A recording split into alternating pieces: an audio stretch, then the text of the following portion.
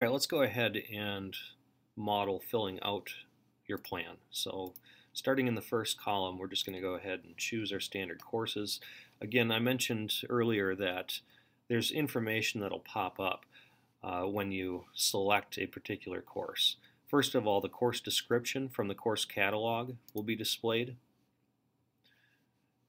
You'll also have an indication of the linkages between courses. So this is the selected course. There are no prerequisite or requirements to get into that course.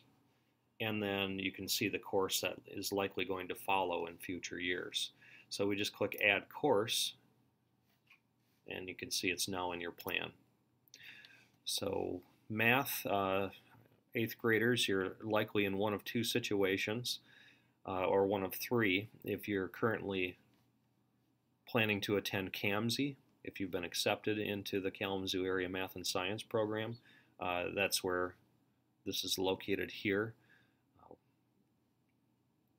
If you have taken pre-algebra in 8th grade, then this is your likely selection.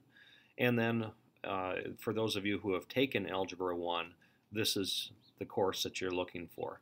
Now, I noticed, I'm going to pop out of here in a second, that your 8th grade year is not showing up with any high school credit granting classes. It looks like we need to run an update for your grade history, because I know some of you are taking Algebra 1 in 8th grade, and most all of you are taking a foreign language as well, which is a credit towards high school.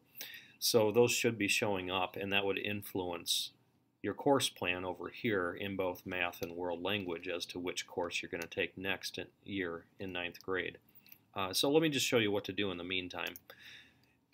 Because it doesn't recognize that you're taking Algebra 1 in 8th grade, it's expecting that this is the course you're going to choose. So again, you can see that you haven't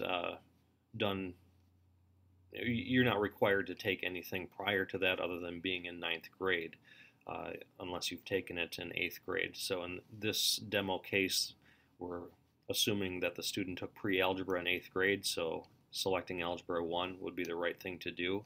Now, for those of you who have taken Algebra 1, there's a kind of a unique circumstance we'll need to work through. Normally, this would show up as a credit earned in green right here, meeting the prerequisite, so that you'd be free to take geometry.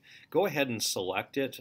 Doing so, though, you're going to see that it populates a red flag here because it doesn't recognize that you've taken Algebra 1, so it's assuming you don't have the proper prerequisite fulfilled to take that class. If you're in that situation, though, for those of you who are in Algebra 1 right now, go ahead and select geometry.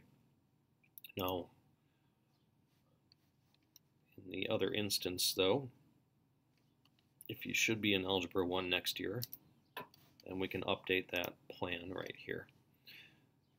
And you can see that there's no red flag that'll prevent you from submitting.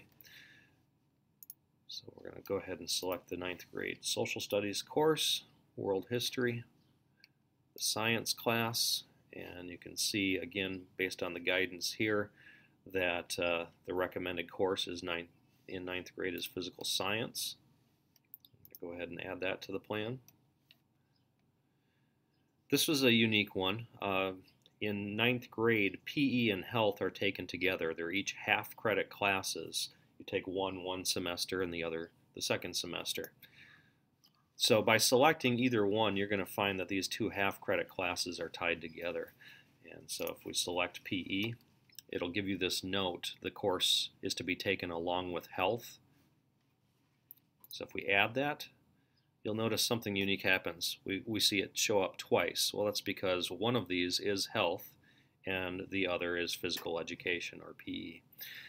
Because they're co-requisites, it's already set up so that if you add either one, the other one will show up in your plan, and you have one full credit between the two of them.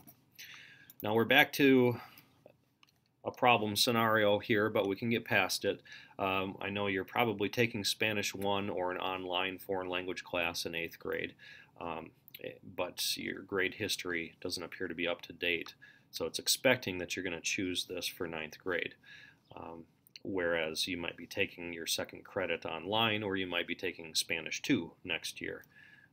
And if that's the case, I'm going to again recommend go ahead and click on Spanish 2 if you're expecting to have completed Spanish 1 this year in 8th grade, and add it to your plan. This red flag will pop back up, which technically anytime you don't meet a prerequisite and you've chosen a class that requires it, that's a red flag that's going to stop you from submitting your plan. But the advisors behind the scenes here, we can override that. So go ahead and set up the plan the way you need it to be, and we can work out those details. All right, we're down to our elective.